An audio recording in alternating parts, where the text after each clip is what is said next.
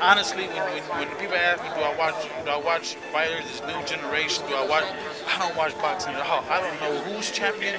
I don't know who's going to be champion. I don't have no idea about boxing whatsoever. I don't know. All I know is Tyson. I know people that I watch film on is Marvin Hagler back in the day. I watched him. It's a lot of good fighters I watch. Tyson, Muhammad, a lot of good fights. Jack Johnson, the whole nine. Quite a lot of good fighters, but that was like when I get some spare time. I said, man, I'm gonna watch some good fights. I put those on, or something to motivate me. I put those on, and I went to watch it, and that made me want to go run and go make me do this. See, that's what I watch like that. But when it comes to like knowing anything about this new stuff, I don't even watch. If I ask you who's going to win between Maidana and Morales, do you have any idea? I don't even know who those is. I mean, not saying that not saying that that those not good fighters. It's just that my mind is so focused on me getting to the top, me driving, that I don't even have the time to pitch this.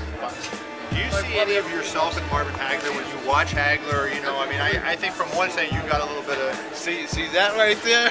You might know something, you know what I'm saying? So, no, but Marvin Hagler, that is the one. I want to beat him, because I am not saying I imitate him a lot, but the way I used to watch him train, he locked himself in the gym, and he grinds, and he's like he's doing jail time. When he really wants to, when he's in the training camp, he's in it. So every time I think of when I'm running or something, I always put in my mind, what will Marvin do?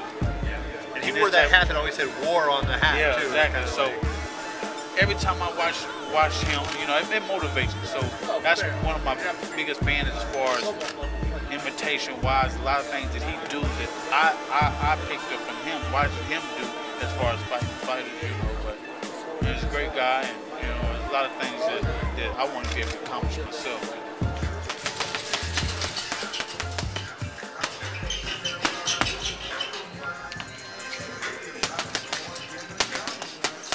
About 5 world titles in 3 weight classes potentially, and it seems like the sky's the limit for you. How important are those achievements for you in carving out your legacy, especially considering the fact that you might be getting overlooked a lot when it comes to one of the top fighters, period, in all of boxing? Yeah, I mean, it's going for my 5th world title. I mean, it's awesome. That's what you want to leave behind it is a nice legacy where you fought everybody. You fought for championships. You did everything you could do. I don't like to look at it as people overlooking, people just not wanting to look my way. So, it's exciting. It's exciting to be respected and be acknowledged. Hey, this guy, he has it to be one of the greatest in boxing. And like I said, this fight does have the potential to be a Fight of the Year candidate. Are you looking, for those big exchanges? Are you looking to put on that type of a show that fans will walk away remembering Robert Guerrero, even if they've never seen you fight before? Oh yeah, that's one of the things. I want to go out there and it's a fans fight. I want to go out there and please the fans, please the crowd, please the whole boxing world, because hey, this is a big fight, and I want to go out there and show who Robert Guerrero really is, and coming out to a training camp, I'm going to be able to express that.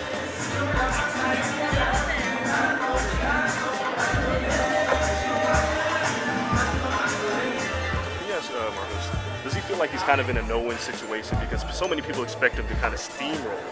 So does he feel like he has nothing to gain in a sense because they expect him to win?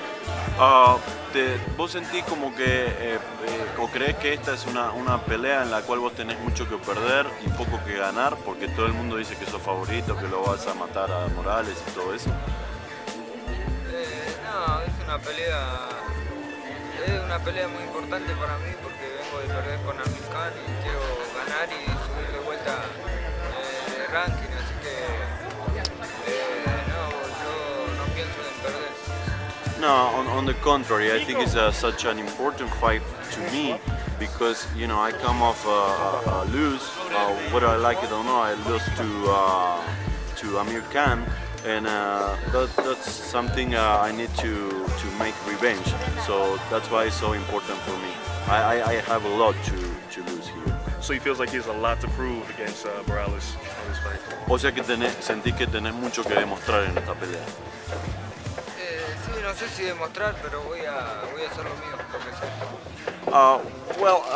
People know me already. It's not that I feel that I have to prove myself 100%, but it's like I'm in depth with myself and with my fans because that's why I want to win.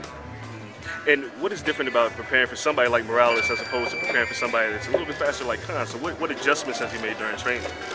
¿Cuáles son las diferencias que podés encontrar en tu entrenamiento teniendo en cuenta que Khan es un tipo mucho más rápido y Morales es un tipo mucho más lento? ¿Cuáles son las diferencias de preparación?